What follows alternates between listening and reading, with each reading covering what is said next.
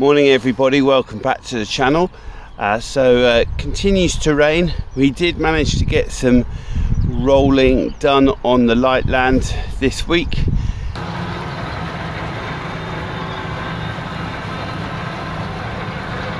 After the terrastar, we were talking a couple of weeks ago about what to do.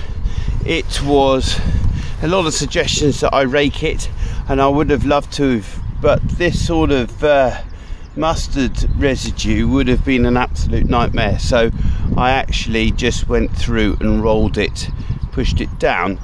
I thought that sort of dealt with the post terrastar on light land, so I thought I'd go out for a walk this morning and just look at the post terrastar on heavy land.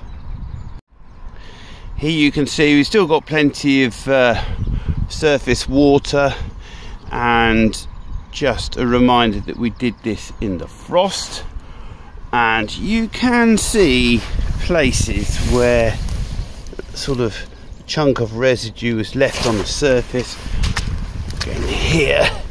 But what you can also see is that sort of field scale wise it's had no effect on the black grass, unlike that light land where it's pretty much achieved sort of 70 to 80% control of the black grass. Now, my issue with the heavy land is that we're getting big, strong black grass plants like this.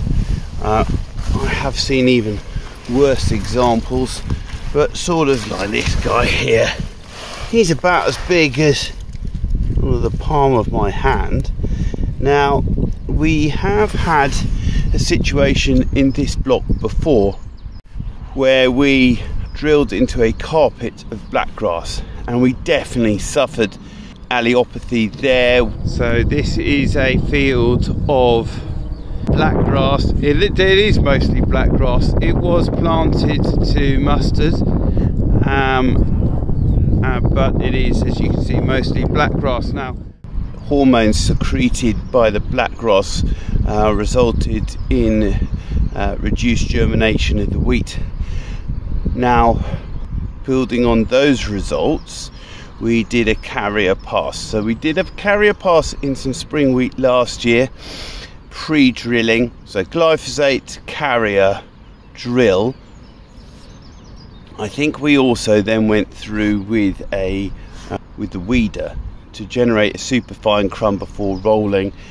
So after the carrier, we did come through with our weeder and just came through once more and just dislodged a few more black grasses, moved it around. It's actually generated a very fine crumb, and it's drilling really nicely, and in that case we got a better plant population and a better yield with a comparable field next door that was just direct drilled.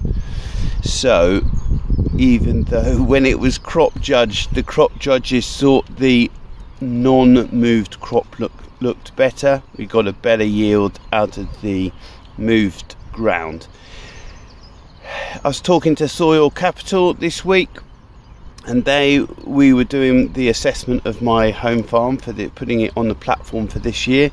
Looks like we've achieved sort of 7 tons of carbon a hectare, so that's great news.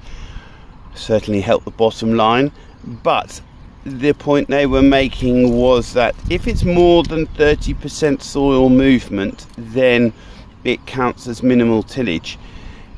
Going on the results from the Terra blade, that's going to count as minimal tillage, so I might as well just go ahead and do a carrier where I know I can move all of the soil, and as in the whole of the soil plane will move.